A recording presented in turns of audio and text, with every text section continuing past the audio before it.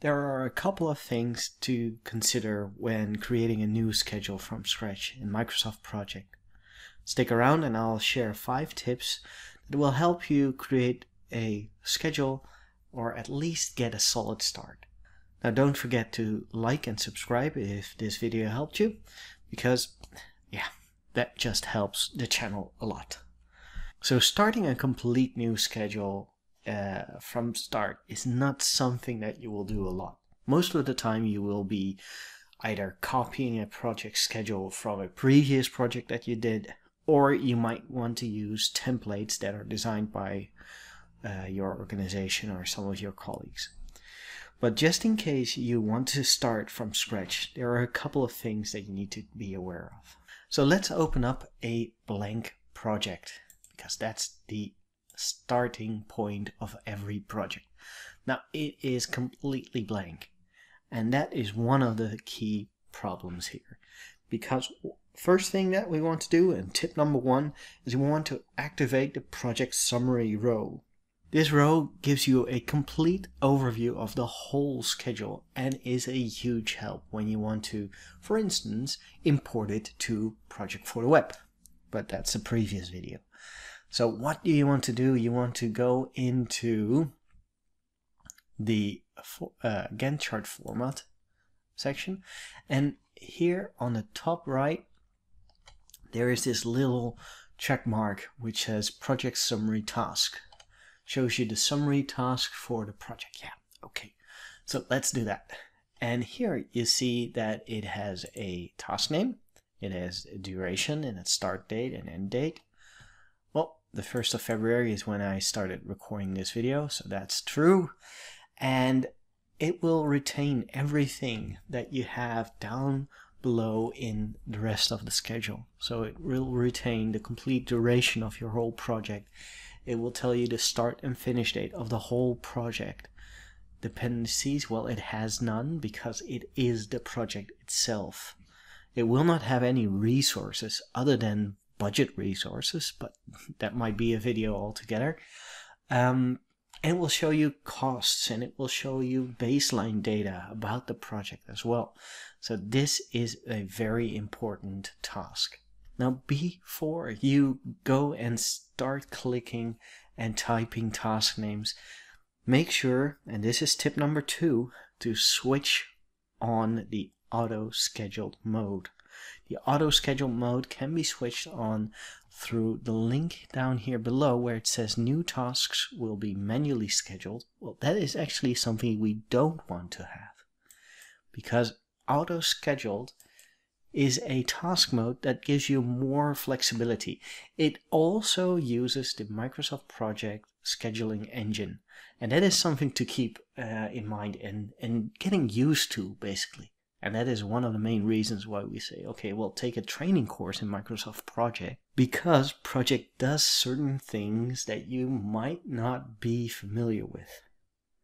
Now, to make sure that you have the correct project task type, or the correct task type, start typing a task here, and you will see that blue icon here.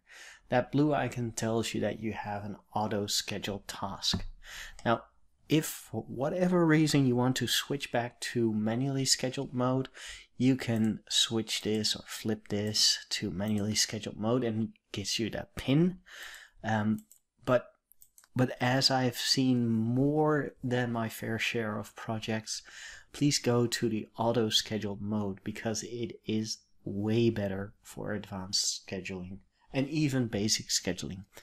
So instead of talking too much about this, I'll put a link in the show notes, and this is a link that is from a session in 2014 even by Daniel T. Rainier, and it is by far the best explanation on why to go for auto scheduled mode instead of manually scheduled mode.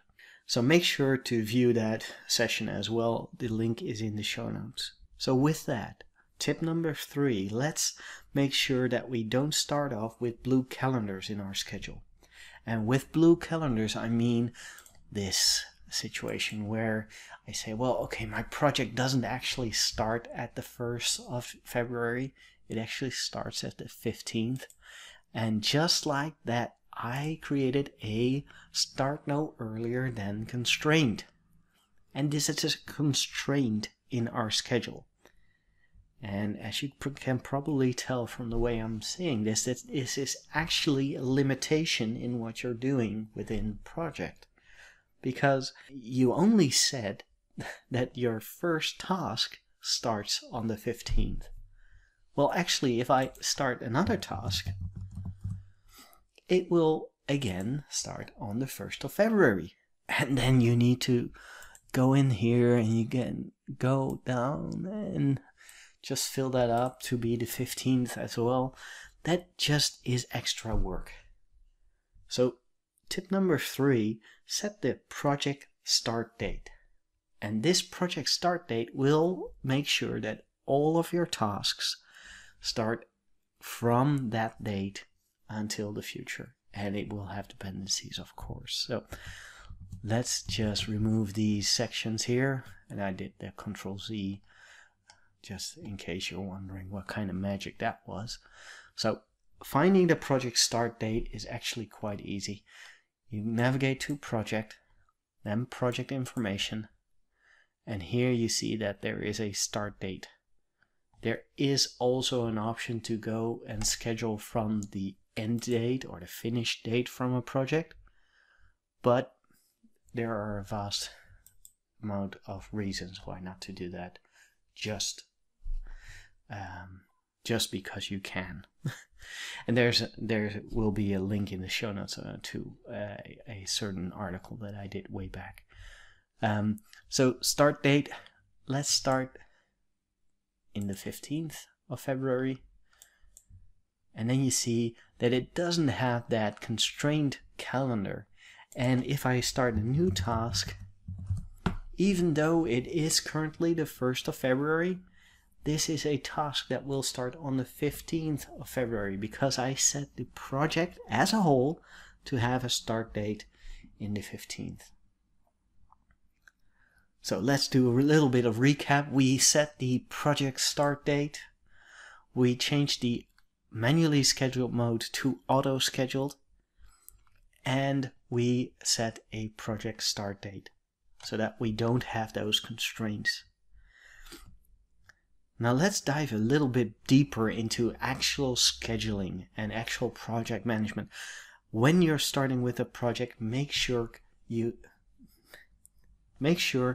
have a good WBS or work breakdown structure. This will provide a clear overview to anyone who's looking at the schedule, and it should at least have phases and milestones. So instead of starting with tasks, I'm actually going to click on Insert and I'm going to start with a phase. And I'm going to be very poetic and I'm going to say phase 1, and it has task number 1 and 2, and it has the first milestone.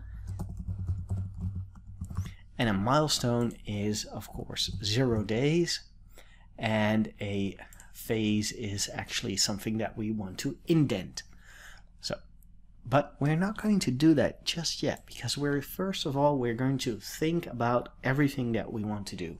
All the phases, all the tasks, all the milestones. So let's have another phase.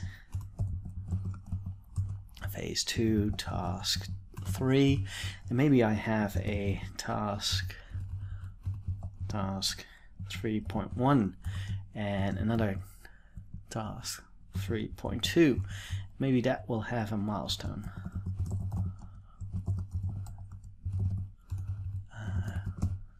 Milestone for subtasks, and then I will have my task 4 and another milestone, and then I'll have my phase 3, and we'll have one long task. Task and a milestone. No, it's late in the evening here. Can't type correctly. and I actually want to have a final milestone as well. So let's make sure that all these milestones have 0 duration. And if you click somewhere down on row 16 and you type in a date or a duration, well, that will create a new task for you, and we don't want that, so we're going to delete that. So these are milestones. Here's another milestone, and a milestone for the subtasks, and I think I got them all here. So let's indent. So we're selecting all the tasks that are in phase 1. We'll navigate to task, and we're going to indent, and that's that green arrow pointing to the right. And we have these tasks here as well, and we're actually going to have 4 and another milestone in here as well, and we're going to indent task 3 and its subsidiaries as well, and we're going to have phase 3 in here as well. And right from the start, if I now am going to look at my whole schedule, and I can do that by navigating to view, going into outline levels, and outline level 1, I now have my project 1, which has 3 phases and a final end project. Well, that is awesome. Let's create an example project. Let's have it getting a name, and I'm going to save this as well. I'm going to save this in my TPC folder, and this will be available for any subscribers to the newsletter, obviously. So right here I have my phase 1, 2, and 3, and if I select all these phases as well as the end milestone, and I right click on that and I click on add to timeline, I get this beautiful timeline. Well, it's not beautiful yet, but it will be. Just have a look. So I'm going to expand the whole view again, and I'll make sure that I'm actually going into the Gantt chart and all subtasks.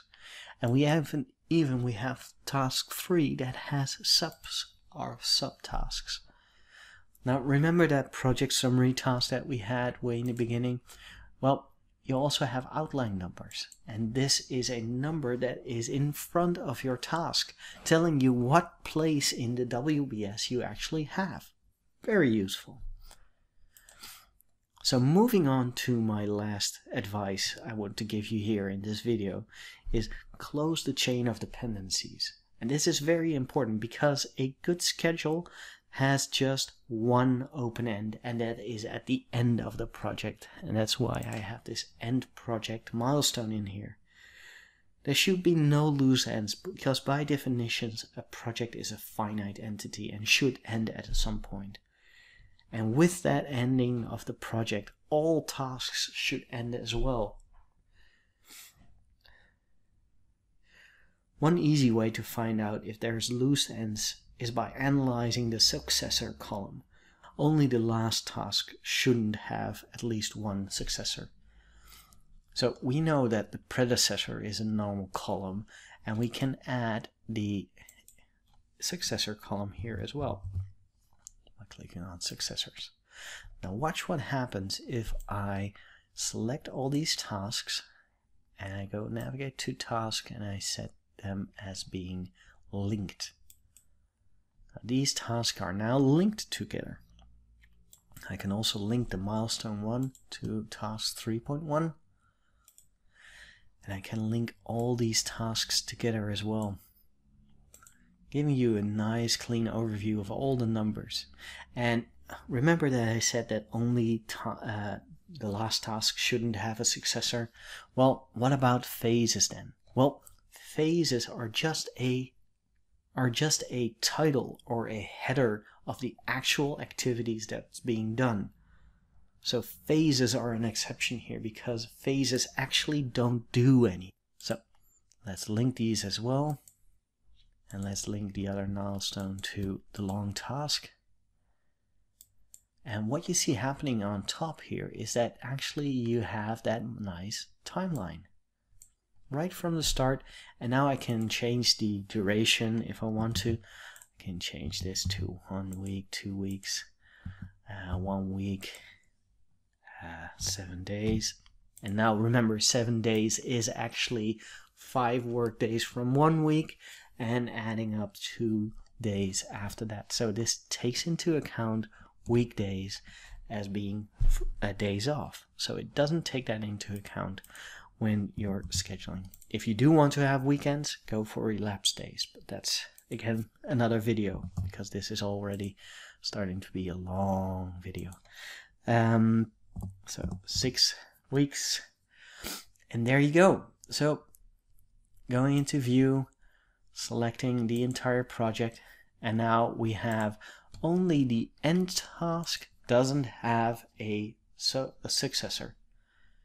All other tasks have successors, and if they don't have successors, well, actually, then they're probably summary tasks. Have a look. All of them are summary tasks except the end project task, which is correct. So very nice. So summarizing, if you're starting from scratch, and you won't do that a lot because most of the time you'll copy a project or you'll use templates from your organization, but if you are doing something completely new in your organization, it's completely new and you don't know what you're doing, so build a new schedule from scratch. But make sure you activate the project summary row, you switch to auto schedule mode, and there's a link down below for why. Set the project start date, provide the WBS, and close the chain of dependencies. Those are key factors for having a successful project schedule. And if you're interested in more information on what is required for a good schedule, you might also like my blog article called Minimum Viable Project Schedule. There's a link in the show notes for that. And you might also want to watch how I build a program schedule. Maybe dive a little bit deeper into resource leveling. In any case, I hope you enjoyed this video and liked watching it. Click that like button, hit subscribe, and I hope to see you again soon.